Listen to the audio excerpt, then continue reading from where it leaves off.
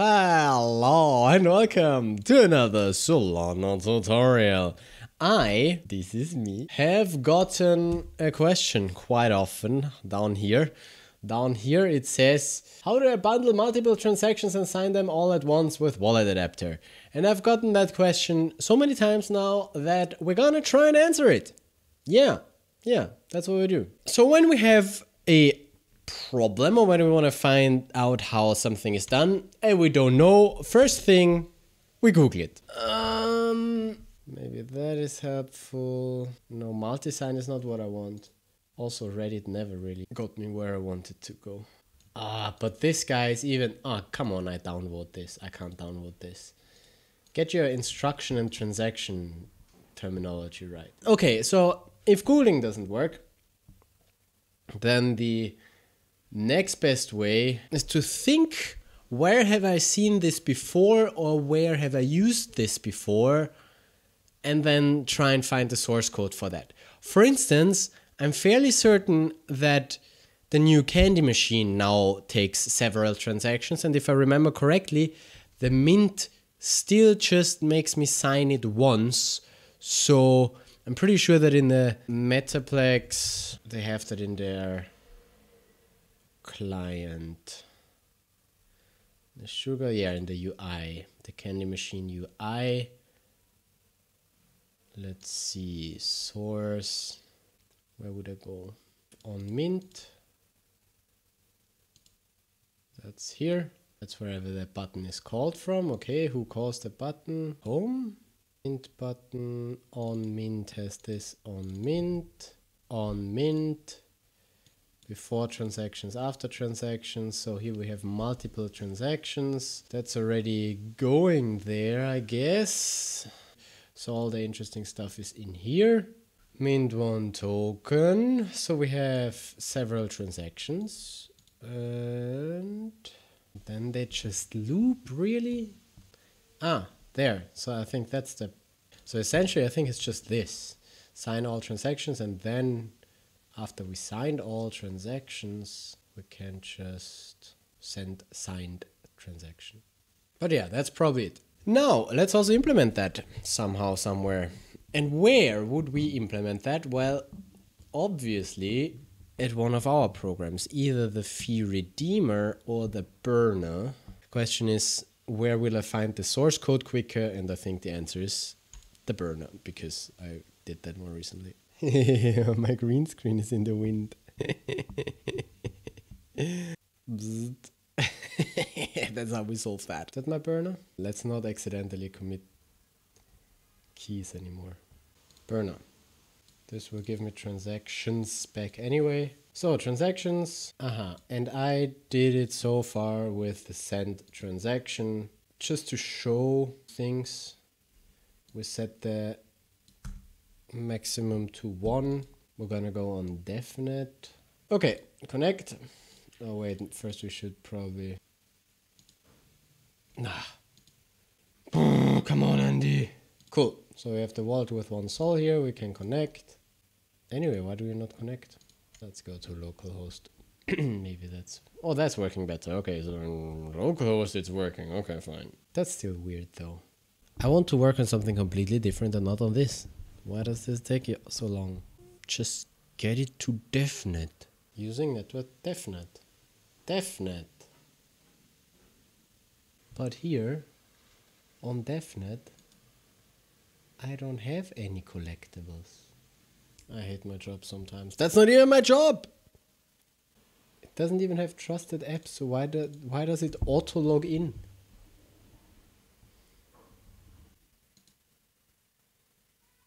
Connect. There we go. What? Maybe all of that was just cached? Anyway, I don't even want to know. I don't even want to know. I mean, we spent almost an hour on this. No, we didn't. Because I cut it all out. Okay, now back to my actual... I need a second token now. So we need 2 token accounts, and then if we here refresh that, then we have 2 things. So as it is now, that's where we were. if I want to delete / burn, close both of them, I can say burn selection, and it will give me one transaction to approve. Why am I even using my own code? It just doesn't work. So you are effing around on mainnet again now. Is that correct? There's still something definitely wrong. If I want to close both of those, I get one transaction.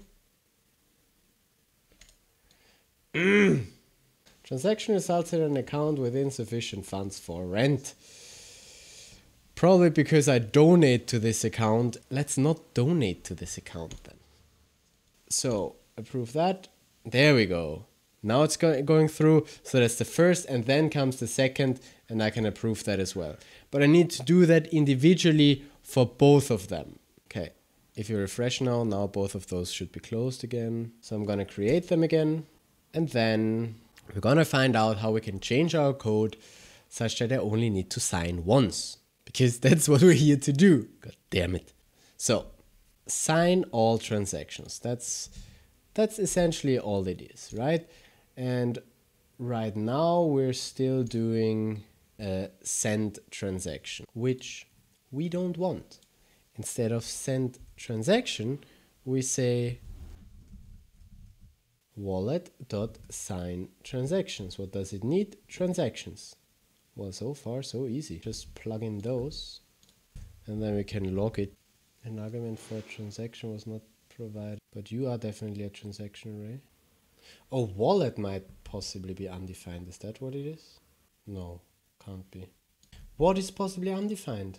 Oh, the sign all transactions is possibly undefined? Ah, maybe because not every one supports it. Okay, fine. Fine. If the wallet has that, then we shall do it like that. Else, we do it as we had it. Easy. Where does that come from? It's not even from here. Now it makes that never. Smart. Fuck me. Pissibly undefined. What? Now suddenly all is good? I just googled the problem and all is good? You're a mother... Okay, never mind. And I'm pretty sure I can leave that out. But anyway, let's see. That I can, but don't have to await it. And here I would await with the TXID. And here I would just, for each in signed transactions, I would say, do I then use the connection, or what did I use? Send signed transaction. Somehow all of this is a bit slow. Is that your own thingy? Yeah, it's your own thingy. Connection send raw transaction. And it skips the pre-flight checks. Serialize.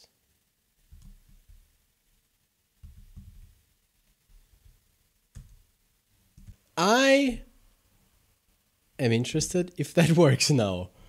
So we just throw them out. Then we also log and display. And we don't await because awaiting is boring.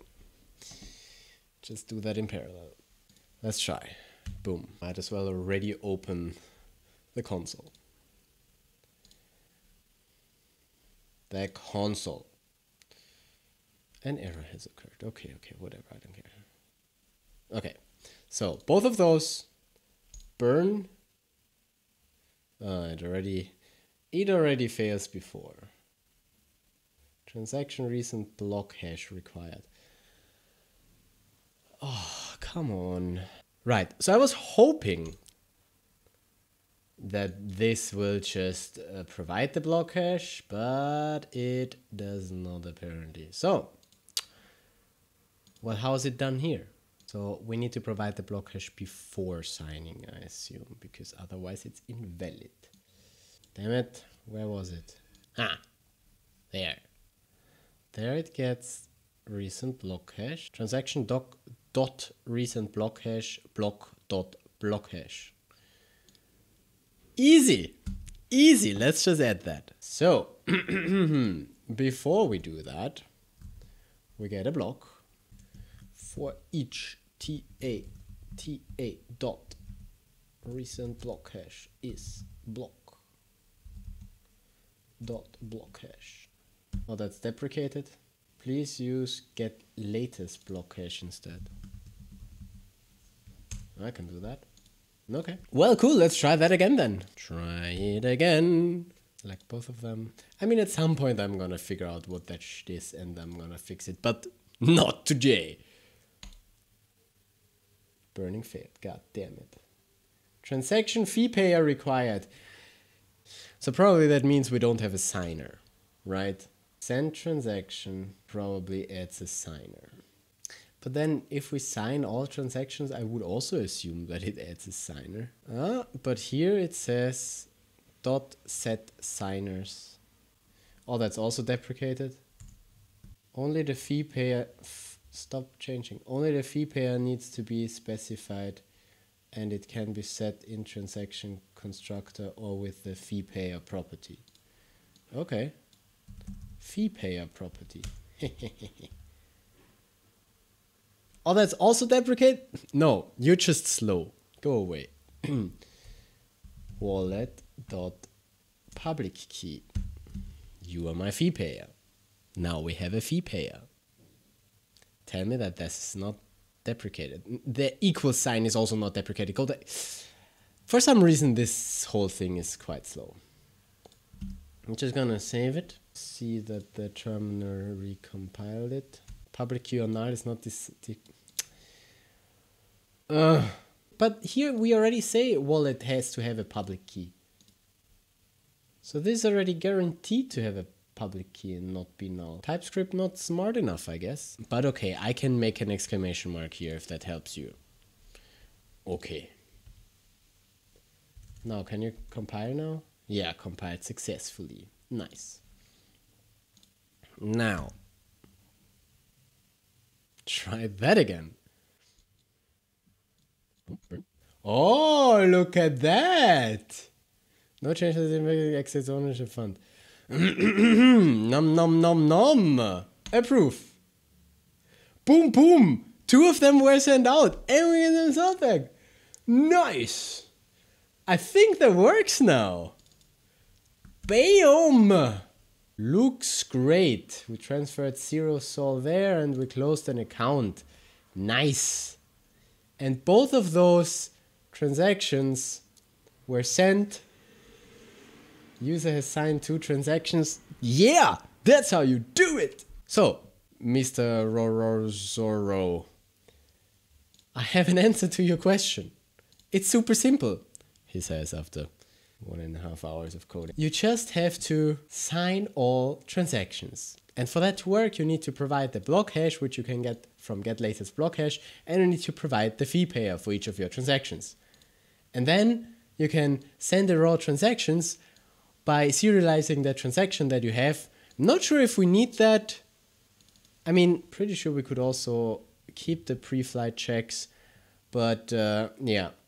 And then that's it. That's it. That's the same, yeah. Easy, right? Super easy. To check if we can keep the pre-flight checks. Because I'm also not 100% sure what that does. I'm really just playing around as you would. Let's say I donate 100%, then I should also not get the problems. 2 tokens selected. Boom. Yep. Boom, boom. Send, send. Nice. I guess that's it. I guess that's everything that I wanted to do today. Look how big I am. If you have questions like this for me to answer, write them in the Solana Stack Exchange or in my Discord. And if enough people ask me about it, then I might make a video. And also, if I'm myself interested enough in it. And in that particular case, I was interested enough in it because it makes the fee redeemer and the token burner a lot more convenient to use if you can sign multiple. I mean, it was a bit more effort to figure this all out than I thought, but in the end, the solution is really simple. So yeah, you can go check that out. I'm gonna commit that to Git now without also committing my secret keys. And you, go check out those other videos, like this video, subscribe, and I'll see you in the next one. Okay, cool.